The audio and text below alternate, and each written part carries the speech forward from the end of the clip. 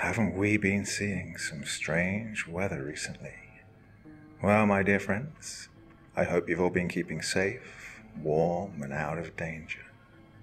And of course, I also hope this isn't going to put you off tonight's story,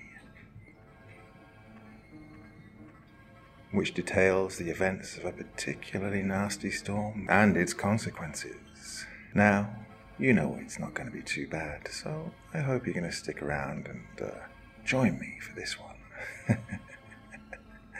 Well, my dear friends, it's Wednesday, but I think you can all just sit back and relax with your favorite drink, because I've got a story to tell you, and it goes something like this.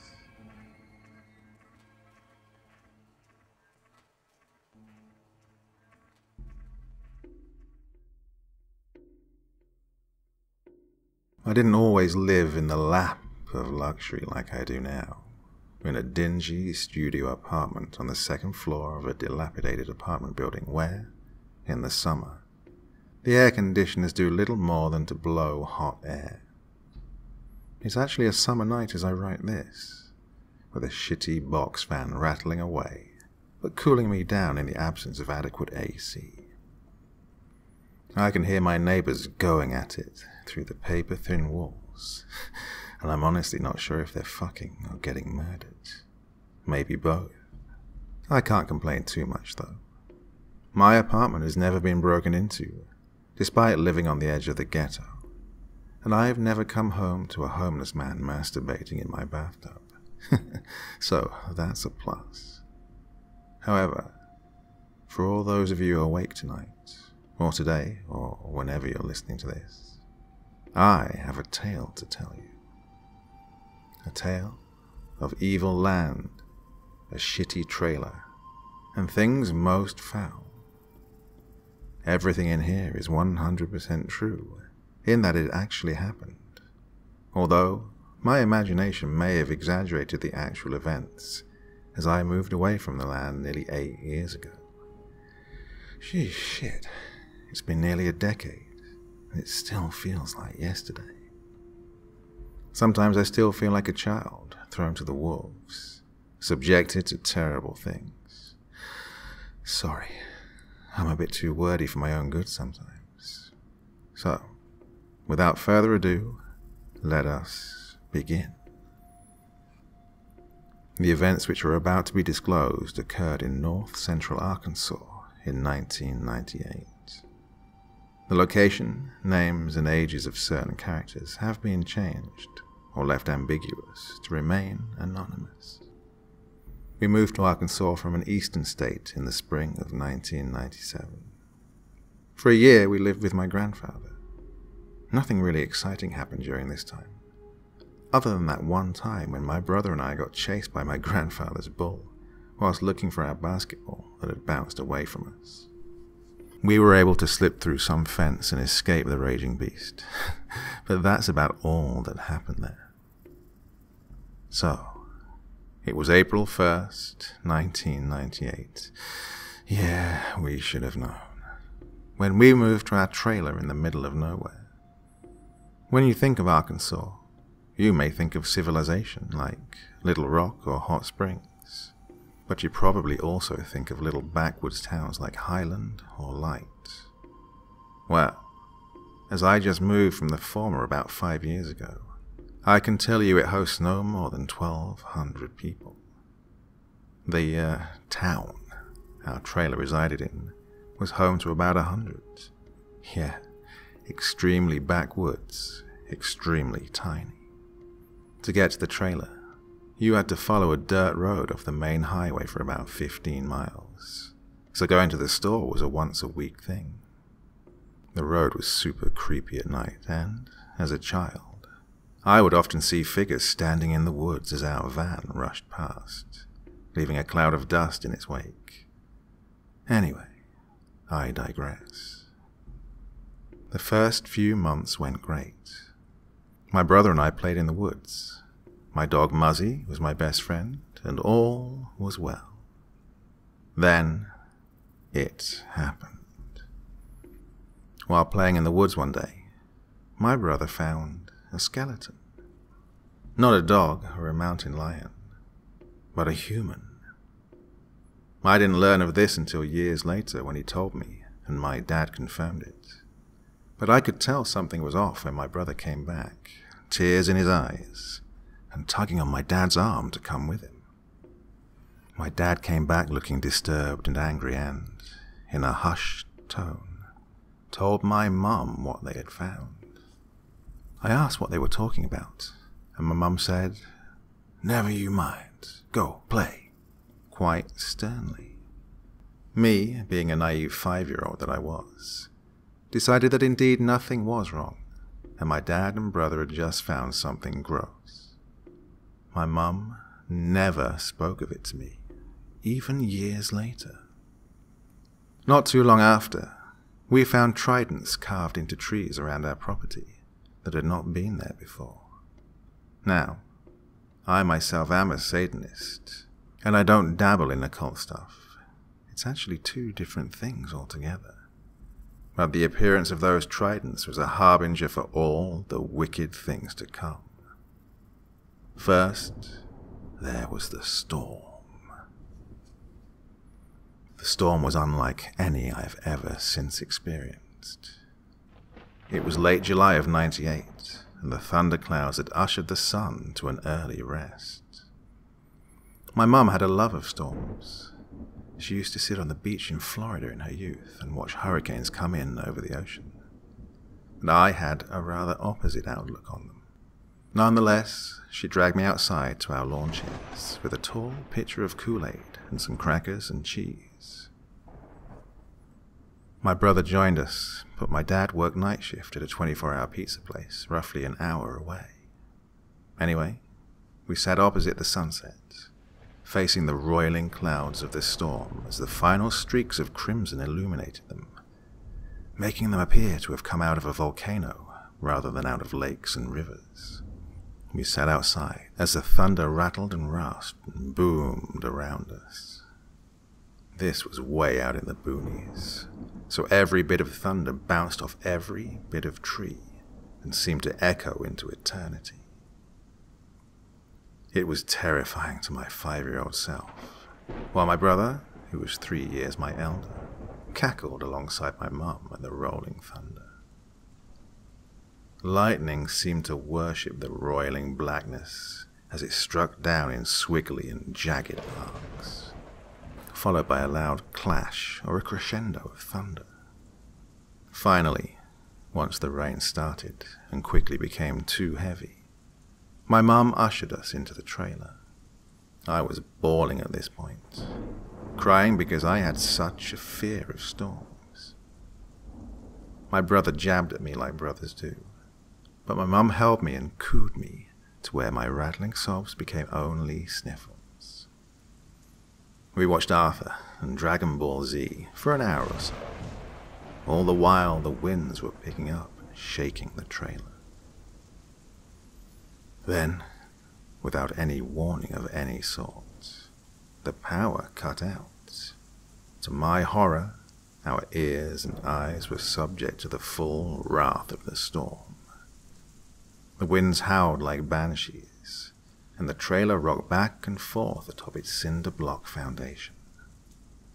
We lived atop a steep hill, which played host to our front yard, so my imagination had already shattered the cinder blocks and sent us tumbling down the hill, leaving us as pulp for my father to find when he returned.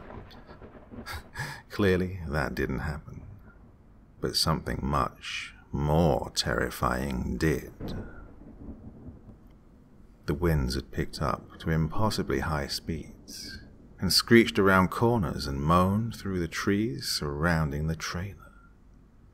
Hail hammered the tin exterior of the home and pinked against the glass, causing my mum to cover us all in thick blankets should the glass give way to the brutality it held at bay. We just sat in the floor of the living room, staring at the large windows that looked out over the overgrown backyard. We stayed in the den because it was the centermost room in the house, and I had insisted that we would cause the aforementioned fear of sending us tumbling to our doom should we move to a bedroom. My mum went to the kitchen, retrieved a candle and lit it. It was a single Christmas candle with Santa's face emblazoned on it, but it lit up the whole living room. The outside world didn't seem to exist. The only things that were real were illuminated by the candle. I saw the reflection of all three of us huddled together in the large bay window. Our gaunt faces seemed to bleed out of the shadows, like light pouring through a crack in the abyss and forming abstractions of people. I shivered in the dark and moved toward the candle, but my mum drew it away a bit, as I had already developed an affinity for fire, and she knew it. For another hour, the storm raged on, and for another hour we stayed awake, listened to our mother hum and sing us our favourite nursery rhyme, Winkin', Binkin', and Nod. Just as she was nearing the end of the rhyme, everything stopped. The rolling thunder that had been building to a thunderous clap was interrupted. The hail stopped falling along with the rain, and the winds died as if they had never howled through our neck of the woods in the first place. I remember looking at my mum's face, illuminated by the orange flare of the candle, and she looked terrified. Not outright filled with terror, but the kind that gnaws at your soul. The kind where you know something is terribly wrong, but can't do anything about it. Knock, knock, knock, knock. 3 loud, rapid knocks erupted from the back door. My mum's face went pale, her eyes falling wide and jaw slack. She handed my brother the candle. "Stay here, Andy. Stay here and don't move." My mum has always been a mama bear, always fought for my brother and I, and always won. But this next moment was the most scared I have ever heard her. I couldn't see her, as she had already walked down the hall, which was pitch black past the glow of the candle flame, which flickered in and out as if it threatened to snuff itself out. I heard her shoes thud on the hollow floor of the trailer, heard the whole thing creak and groan as she moved through it, as if it were living and she was a parasite wiggling her way through. I heard her footsteps stop. She was at the door. Knock, knock, knock, knock, knock. She gasped, and I clung harder to my brother, who didn't try and push me away. He must have been as scared as I was. "May," a voice erupted from outside, filling the stifling air of the trailer. I heard the scuffle of my mum's shoes as she jumped back. I knew that voice. We all knew that voice. It was my dad. "May, let me in." The knocking resumed, and with it came a smell. I didn't know it at the time because I'd never encountered it before, but I later connected it to the smell of dead flesh. Not rotting flesh, but dead flesh. There's quite a difference. "Jack," my mum whispered from down the hall. "Jack, come here." I whined in horror as she called me, the darkness surrounding me settling in my mind as the smell sat in my nose. "Jack, I need you to come here, now," she whispered, loudly. Andy held the candle as I let go. "Leave the candle with your brother," she said softly, as if she'd read my mind. I tiptoed down the black hall, past the room, what we called our storage room, and its open door, and gaping black maw. I crept past the open bathroom, waiting for someone to snatch me. The whole transition from den to door took about 10 seconds, but the dread imposed upon me by the dark made it feel like hours. It was all cliches, draining, suffocating, thick. Finally, I spotted white on the door and realized I'd found my mum's shoes. As I reached her, another series of knocks rang out.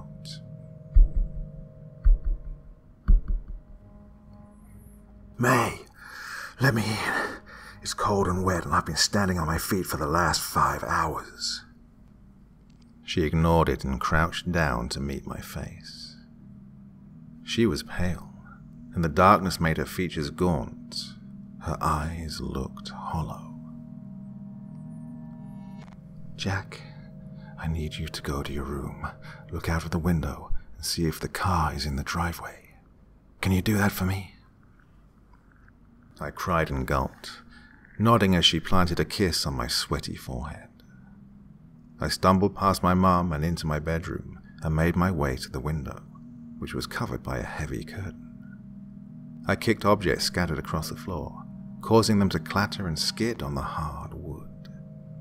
I hoped they were toys, but my mind told me that they were bones, dried and picked clean by a hungry monster that lived under my bed, waiting for me to get close to the mattress so that it could reach out and snatch me. Finally, feeling with my arms, I reached the window. I pulled it open, and what greeted me was what surrounded me. Darkness. No. As I kept staring through the wet glass, trying to get my eyes to adjust to the abyss, a flash of lightning caught me off guard and I stumbled back, falling to the floor as a clap of thunder rang out. But it had been just enough for me to see that the driveway was barren, that the voice at the door who sounded just like my father was, in fact, not my father. Having seen what I needed to, I scurried out of the room, using the dim glow of the candle at the end of the hall to guide me. I tripped over a pair of shoes, but that didn't stop me as I ran toward my mother. It's not there, I whined in a whisper as tears filled my eyes. Go back with your brother, Jack. He'll keep you safe. I stumbled back down the hall to the den and cuddled up next to my brother. The candle was still lit strong. You're not my husband. Get out of here before I shoot you. She wasn't bluffing. There was a loaded .22 by the door, just in case things like this happened. Mommy, please let us in. I froze. It was my brother's voice, and this time it came from the wide window in front of us. Whatever it was, it tapped on the glass. Thankfully, it was so dark that I was spared seeing the source of the voice before I stuffed my face in my hands. My brother, however, was not. He screamed. The scream of a dying animal as his voice cried out again. Knock, knock, knock. The knocking on the door was louder, and the tapping on the glass resumed. May, let me in, goddammit. Let me in, let me in, let me in. Mommy, please. It's so cold out here, and it's dark. Mommy. My brother kept screaming, his blood-curdling cries causing me to rock back and forth, sobbing into my hands, not daring to look up, for I knew I would see something that I shouldn't. The smell of dead meat intensified, so much to the point where I could taste it through my drooling mouth as sobs racked my chest. Then, the whole trailer began to shimmy. Not shake like it had in the wind, but shimmy like it was on a paint mixer. Glasses in the kitchen rattled, Statuettes that my mum collected fell to the hardwood floor and shattered. The terror grew to a knot in my gut, and I tasted stomach acid in the back of my throat. As the trailer quivered, so did I, my face turning cold and pasty in my snotty hands. Andy kept screaming as the thing, God, whatever it was, as the thing outside kept tapping and crying out in his voice. Mommy, please, I'm so scared. May, I swear to God, if you don't let me in, I'm gonna kill you, Andy, and Jack, and then burn this whole fucking place down, the voice in the door demanded. Jack, please, get Mom. Andy's voice cried, muffled, through the window. Please, Jack, tell her I'm sorry for breaking the window earlier. Tell her I'm sorry I tried to get you trampled by that bull. Tell her I'm sorry I tried to kill you when you were born. Please, apologize to her. For me, Jack. I'm so cold. I'm so scared. The real Andy had stopped screaming and was rocking next to me, sniffling as much as I was. I dared to peek through my soaked fingers at him and saw that his gaze was still stuck on the window. The candle had been snuffed out, but a hellish red glow emanated from the window. I didn't dare look. Did you try to kill me, Andy? He started sobbing, wailing. I had my answer. Tears returned to my eyes, but now for a different reason. My mother was in a screaming fit at the thing at the front door, her voice hoarse and hellish as it erupted from the maw of the dark hallway. May, please let me in. Please. I'm sorry. God, I'm so sorry. I know I just scared you, but... The thing spoke in a single run with no punctuation. It too began wailing, crying. My father is an extraordinary man, a man I look up to even to this day, and is one of the strongest people I have ever met. Even back then, before I knew him as well as I do now, his crying unnerved me. To hear a man of such power and strength cry, it's not natural. The moans and utterances sent shivers down my spine. The trailer had stopped quivering like an animal in its death throes. Please, just go the fuck away, my mum pleaded to the thing behind the door. And, just like that, it stopped. The storm resumed its tantrum for the rest of the night, and for the rest of the night we sat huddled in the middle of the den, shivering as the wind moaned and screamed around the trailer, rocking it. The odor of death lingered for a little while longer, even after the lights came back on. My brother and I watched Star Wars on VHS, as the TV service was lacking due to the storm. Neither of us brought up what the thing outside the window had said, but we didn't talk for about a month afterward. We were still inseparable up to our teen years, but this was just a rough spot. Dad came home around 6 the next morning, unlocking the back door with his keys and wearily stomping in. He saw us in a pile, sleeping like the dead. May? Boys. He woke us up in a strong yet gentle tone. With him had come a clear blue sky, void of any remnants of the storm before. Or perhaps his presence had made the storm go away. I like to think that it was the latter. I have something to show you, Jack. You can come in if you want, but it's kind of scary. Of course I went. I couldn't look scared in front of my dad. Even back then I had my pride. We followed our tired dad down the hall with Mum in tow, groggily stumbling over pictures and ornaments that had fallen in the shaking. We all exited out the back door, where the horror had begun. On the wet wooden porch, which was admittedly in a state of disrepair, laid a rotting carcass of a buck. His antlers were strewn with ribbons of crimson flesh and stained with blood. Later in life I read about antler molting and how bloody it could be, but this definitely was not that. The corpse looked to be at least a week old, as the abdomen had collapsed and maggots were nestled in the eye sockets. The tongue of the deer hung out almost comically. I grabbed hold of my mum's hand and squeezed. The scariest thing about it, however, was that the deer had human teeth. The face had been eaten away by scavengers, and beneath the tatters of flesh that remained, perfectly white teeth grew from the skull. "There's more," Dad said softly, looking concerned at my mum. This, I have never told anyone this next part. There was a reason I wanted to remain anonymous and have names changed and everything. It's not exactly legal.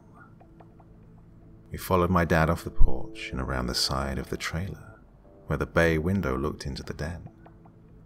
Laying there was the corpse of a small child, about the same age as Andy. My young mind couldn't comprehend what I was looking at, so I just stared, absorbing the details.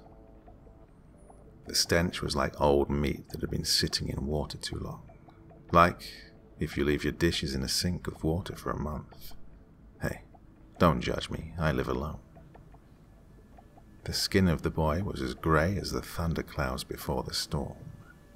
Cracks and splits riddled the surface, and from it oozed a tan substance that appeared to have the consistency of apple sauce.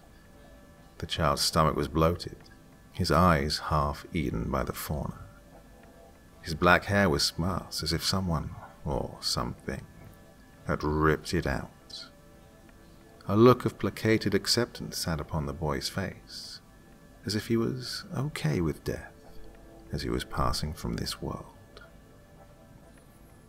His chest, God, his chest was split open, his ribs gaping and tearing through the decaying flesh like shark teeth. Between his lungs, where his heart should have been, lay a dead, coiled snake. It too had been partially feasted upon, and it seemed to have bored holes through the child's body before its eventual death, as gaping wounds could be seen throughout the child's torso. My mum stifled a cry, and my dad stared on blankly. "We have to bury him," my dad finally said in a stone-cold tone. "We can drag the deer to the woods, but we have to bury this child." None of us argued. None of us questioned why we shouldn't call the police. As my mum and brother dragged the deer to the woods, my father and I started digging. He used a large shovel, and I used a trench tool as it fit my size. The earth was riddled with rocks and roots, so digging the 5-foot hole took about as many hours. After 3 feet in, my dad wouldn't let me dig anymore, instead having me take all the removed dirt and put it in a nice pile. Once that was done, and the sun had reached midday, we moved the boy. The air was hot and muggy after the storm, so the smell of decay was even more prominent. My dad stopped himself from throwing up twice as he rolled the body onto a blue utility tarp, but I wasn't so lucky. I puked, then dry heaved for at least 10 minutes. The body landed at the bottom of the grave with a very dull thud, and we began to cover it back up. We washed up and went to a friend's house for the rest of the week. We told them we had a mild leak from the storm that was patched now, but we had to let the house air out. They saw us as good folk, so they didn't question us, though surely they noticed the air of despair and surrender surrounding us. The screams in the night from my brother and mum, the blank coldness of my father. and my staring into nothingness. We had marked the grave with a cross made of tree branches and vine. The funny part about all of this is that years later, we placed a raised garden over the grave, and the flowers grew so beautifully. The fruits and vegetables grew to large sizes without fertilizers or treatment, and, after getting past the stigma of the plot, tasted delicious. None of us ever talked about that night after my mum divulged to my father what had happened. We all knew it had happened, but we decided to treat it like a bad dream. I remember that for the remainder of my time at that trailer, as I would wait for the school bus at the bottom of the hill in the early mornings, I would hear Andy humming. He was humming from beneath a cedar tree. Sometimes he would try to get me to come over. Sometimes he would cry. But usually he just hummed a merry tune, a happy melody. It was unsettling because, until he moved out, my brother always stood right next to me as we both waited for the bus, not beneath the large cedar tree.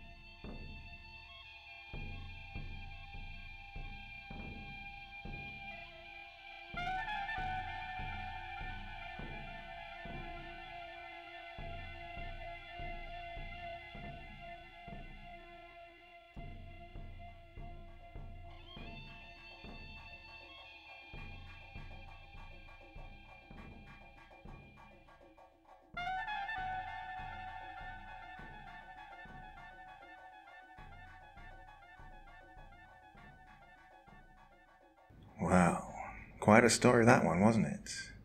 Have you ever had anything like that happen to you in a storm? Or just any kind of strange occurrence at all? If so, please be sure to leave a comment down below under the video. You know how much I love reading them and responding. So make sure you take the time to write to me, okay? Well, I'll be back again on Friday. But for now, sweet dreams and bye-bye.